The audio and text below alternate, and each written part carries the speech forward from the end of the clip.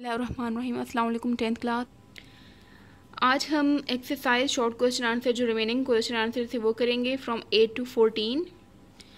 So the question number 8 of exercise short question answer, derive equilibrium constant expression for the synthesis of ammonia from nitrogen and hydrogen. तो हम सबसे पहले equation लिखेंगे nitrogen and hydrogen, इसको balance करेंगे और product बन रहा है अमोनिया। इसके लिए इक्विलिब्रियम कांस्टेंट एक्सप्रेशन लिखेंगे, product divided by reactants. Product है अमोनिया और इसका मोल्स है 2, तो ये 2 पावर हो गई। एंड रिएक्टेंट्स है nitrogen and then hydrogen. Hydrogen की मोल्स 3 हैं तो 3 की पावर हो गई। Question number 9, right the equilibrium constant expression for following reaction. 2 reactions है, दोनों के लिए हमने केसी एक्सप्रेशन लिखना है, equilibrium constant expression. So first reaction है बिटवीन हाइड्रोजन एंड आयोडीन। इसमें हाइड्रोजन आयोडाइड प्रोडक्ट है, इसकी पावर 2 हो जाएगी क्योंकि 2 मोल्स हैं, डिवाइडेड बाय रिएक्टेंट। तो ये एक्सप्रेशन आएगा केसी का। नेक्स्ट इक्वेशन है कार्बन मोनोऑक्साइड, हाइड्रोजन रिएक्टेंट्स हैं और ये 2 प्रोडक्ट्स हैं। तो प्रोडक्ट्स के नंबर ऑफ मोल्स 1 है, इनकी यहाँ पे कोई पावर नहीं होगी। जबकि रिएक्टेंट में carbon monoxide and then hydrogen के मोल्स 3 हैं तो 3 की पावर हो जाएगी। Question number 10 is how direction of a reaction can be predicted. इसमें जो हमने पॉइंट स्टडी किया था predicting the direction of reaction, वो लिखेंगे कि the reaction quotient QC is useful because it predicts the direction of reaction by comparing the values of KC with QC with KC। Quotient, reaction quotient and equilibrium constant. तो इसकी जो हमने 3 possibilities पढ़ी थी, first कि QC less than KC हो, then QC is greater than KC and QC is equal to KC। तो ये तीनों जो पॉसिबिलिटीज थी वो इसका आंसर होगा। Question number 11 is how can you know that a reaction has achieved an equilibrium state. हमें कैसे पता चलेगा कि रिएक्शन ने इक्विलिब्रियम स्टेट इस्टेब्लिश कर ली, अचीव कर ली।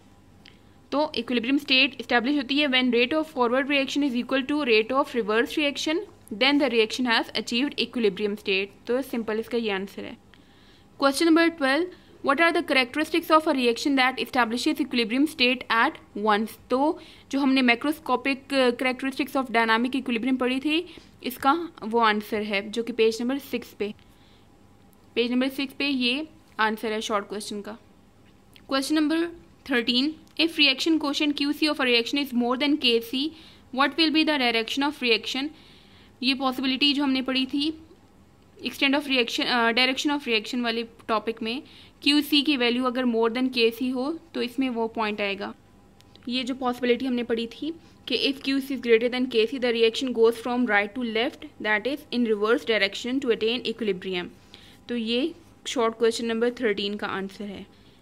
Question number 14, an industry was establish based upon a reversible reaction. कि एक इंडस्ट्री को इस्टेब्लिश किया गया बेस्ड ऑन रिवर्सिबल रिएक्शन की बेसिस पे, रिवर्सिबल रिएक्शन वहाँ पे करके रिएक्शंस किए जाते थे। It failed to achieve products on commercial level. Commercial level बड़े पैमाने पे वो फेल हो गई प्रोडक्ट्स बनाने में। Can you point out the basic reasons of its failure being a chemist. तो क्या आप बता सकते हैं कि इसकी बेसिक रीज़न क्या थी इसकी फेलियर की। बेसिक रीज़न क्या थी कि it failed to achieve product on commercial level because reversible reactions are incomplete reactions. ये इनकम्प्लीट रिएक्शंस होते हैं और इनकम्प्लीट रिएक्शन में कभी भी रिएक्टेंट्स कम्प्लीटली प्रोडक्ट में कन्वर्ट नहीं होता, बल्कि प्रोडक्ट वापस से रिएक्टेंट्स बनाते हैं। So both forward and reverse reactions are continuously taking place. सो ये मेन रीज़न है उसके फेलियर की। तो आज का आपका होमवर्क है right and learn exercise short question answer 8 to 14 on your NEET books. C you next time. अल्लाह हाफिज़।